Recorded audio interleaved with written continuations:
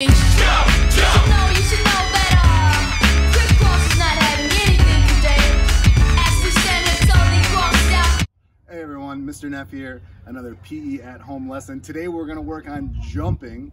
We're going to talk about the vertical jump, which is jumping as high as we can, and we're going to talk about the broad jump, jumping as far forward as we can. And today we're just going to do standing vertical and standing broad jump. You could also run and do these, but today we're going to focus just on standing still and jumping. All right, so when we jump, we need a lot of power because there's something that's holding us onto the earth, and that of course is gravity. So when we jump, we've got to break through that gravity to get our body into the air. So we've got to push into the ground as hard as we can to get our body up in the air.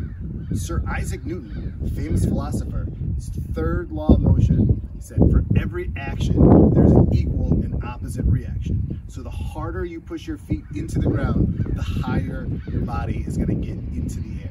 So here is our learning target today. I can perform the vertical jump and the broad jump using correct form. All right, so let's talk about that correct form. The first thing, we're gonna do the vertical jump. We're gonna try to jump up high in the air. So we don't just wanna use our legs, we wanna use our arms as well. So arms start out in front. You're gonna keep your feet about shoulder width, bend your knees. You're gonna swing your arms back, lean forward, and then your arms are gonna come up. You're gonna push into the ground and jump up into the air. So let's try it here.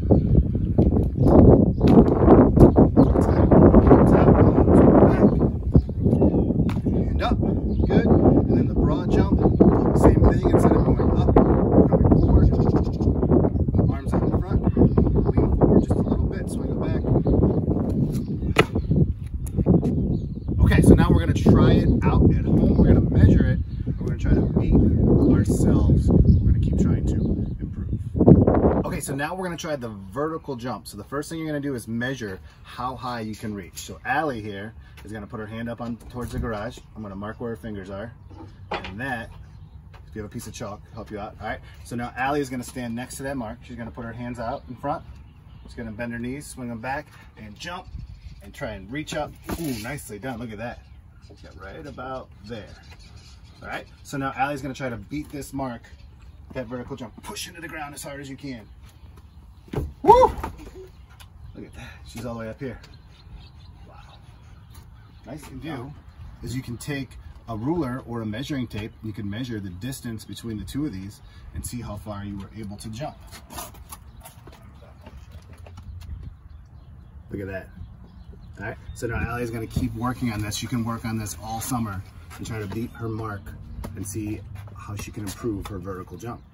Okay, now we're gonna do the broad jump. We're gonna see how far forward we can jump from standing still. So this one, same thing, put your arms out in front. You're gonna swing them back and forward, and then you're gonna jump. So I'm gonna get out of the way here. You guys go ahead and swing them back, forward, and jump. Good. And then when you measure from the back of your foot. So you can do a little chalk line on the ground. Madsy here is gonna be blue. Madsy got to 33 inches. Allie, why don't you jump one more time since you fell down? Allie, can you do it again? From the starting line.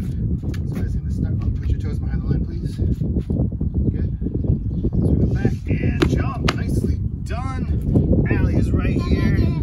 Wow, Madsy did it farther. Allie got all the way up there, and then you're trying to do it again and beat your own score. So you're gonna let me know how far you're able to do the vertical and the broad jump, and remember, we're standing still.